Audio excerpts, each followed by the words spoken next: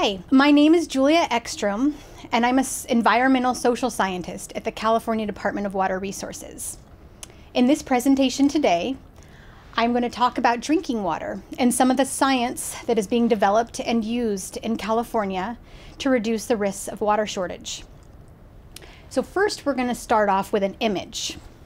Looking at this image, I want you to think about what it means to you. Up until a few weeks ago, it may have triggered thoughts of thirst or a cup of water to drink. Now, given the global public health crisis, this faucet may now trigger thoughts of washing your hands, something that is being talked about a lot right now by public health officials across the world. And I assume for most of you watching, and I hope I'm correct when I say this, that most of you take for granted that you can turn off and on your faucet, and when you turn it on, water comes out every single time.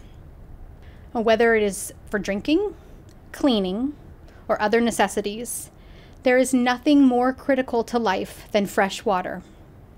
But this remains a growing challenge around the world with population growth, increasing pressures of development, and climate change. And the United States, even California, is not immune to these challenges. California is located along the eastern edge of the Pacific Ocean, along the west coast of the United States. Our climate is considered Mediterranean, meaning we have warm, dry summers and cool, wet winters.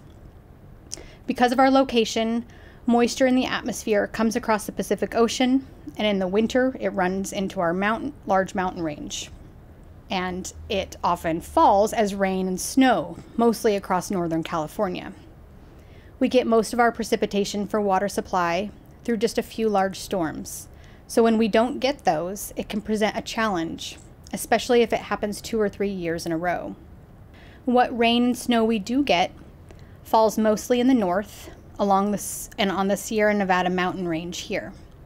We rely on this snow to slowly melt and deliver water through connected rivers, reservoirs, lakes, and into underground aquifers. Now, the majority of the population is located in the south. Red here is urban areas shown on the right-hand map. So we've built a system of aqueducts that move the water to where people need it. An aqueduct, shown here, supplements urban areas and some farms. And for scale, this aqueduct in some places is as wide as a 4-lane highway. Now, there are also a lot of homes and businesses that have wells that pull water up from underground. This groundwater is also filled up by rain and snowmelt, but over longer periods of time. As climate changes, and we've already observed its changes, temperatures are rising and will continue to increase globally and in California. Scientists have developed models to project what changes to expect and how that will affect our water supplies.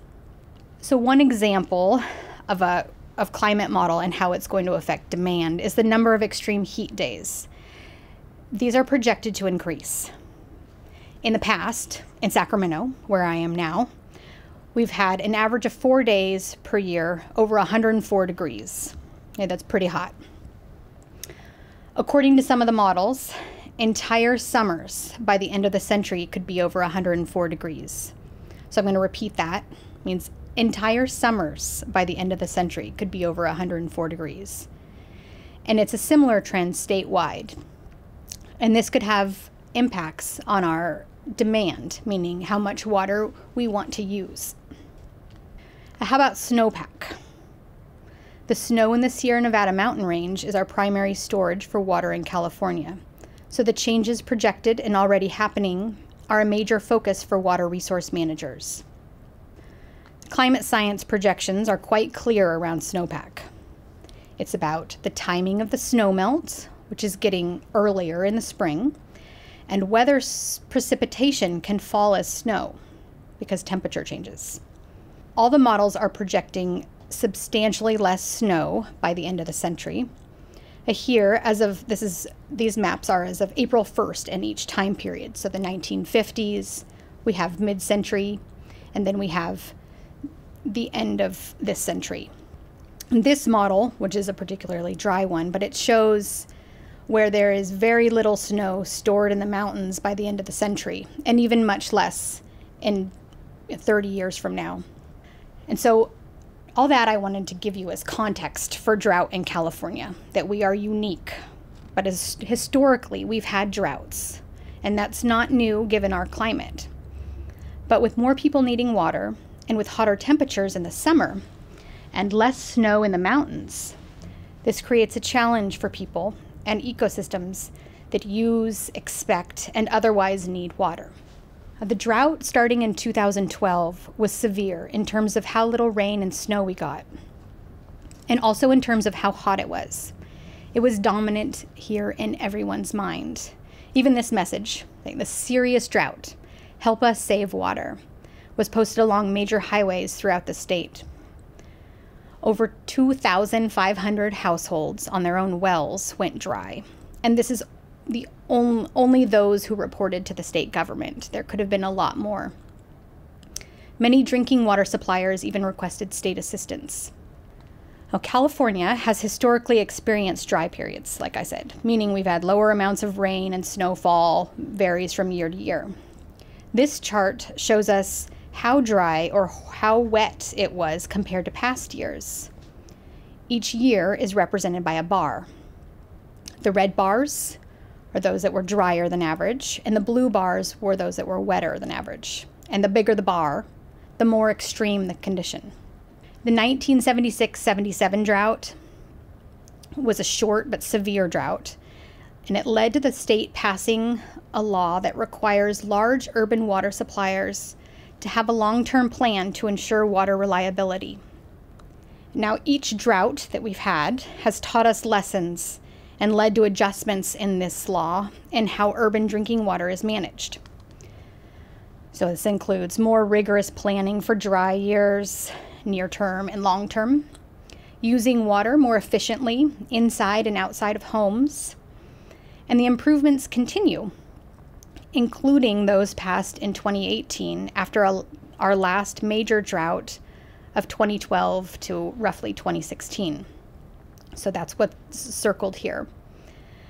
This law from 2018 was unique in that it called out the need to help small water agencies and households on their own wells.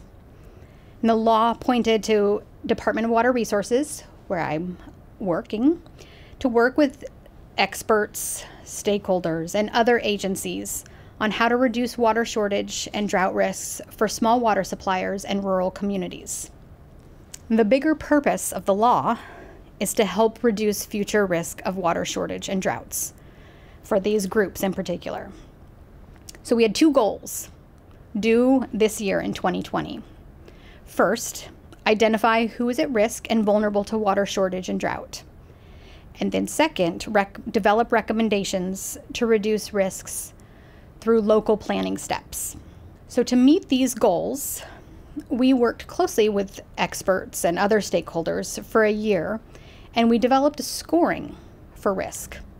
So we did this for over 4,000 small water agencies in all the 5,000 communities where there are homes who have their own wells.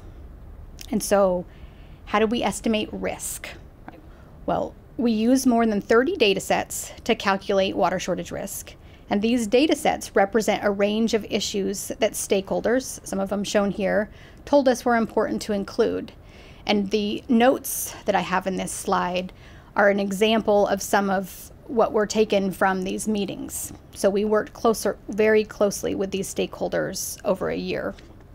So these issues covered where suppliers and households were exposed to hazardous conditions and events, and this is related to shortage, including wildfire risk, geology that affects reliability of well water, and also what areas have surrounding agriculture, areas where groundwater is already showing to be depleted, areas known to have water quality issues, including the presence of salts in the groundwater, and several others.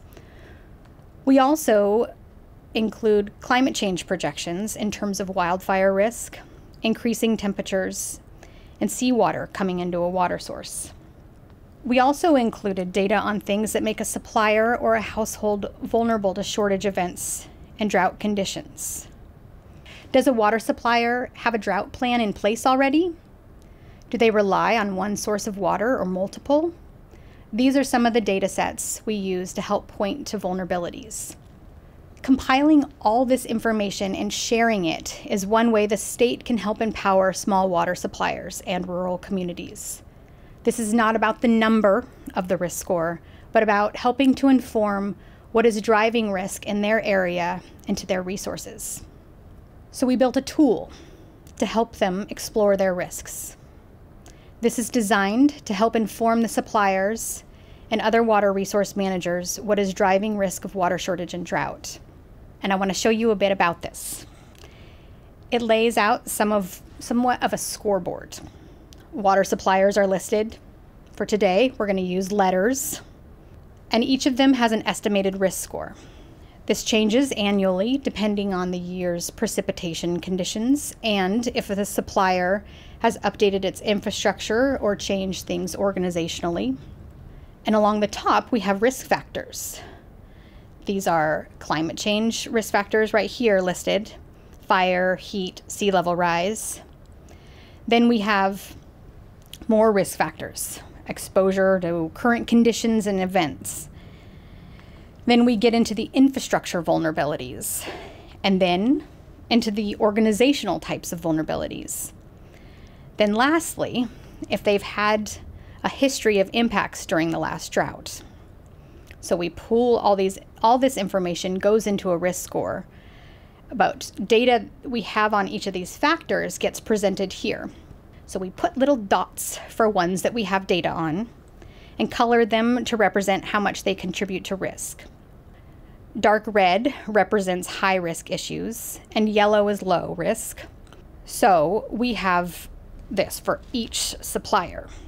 And so now what? You can hover to get different information about each dot for any supplier. But the real value comes when a supplier or a community or regional water agency develops its own drought risk assessment. A supplier highlighted here can create a narrative about its drought risk. We've built in maps too, but this here really lays out what is contributing to their estimated drought and water shortage risk. Knowledge and access to information is empowerment, and that is what we are trying to support. So this offers a head start for small suppliers and rural communities to do a drought risk assessment, something that cities have been doing for years. And given California's unique climate, this is an important part of building resilience. So next time you turn on your faucet, I want you to remember that scientists, managers, engineers, and so many others are working hard to ensure safe, reliable drinking water for you and everyone in California. Thank you, and stay safe.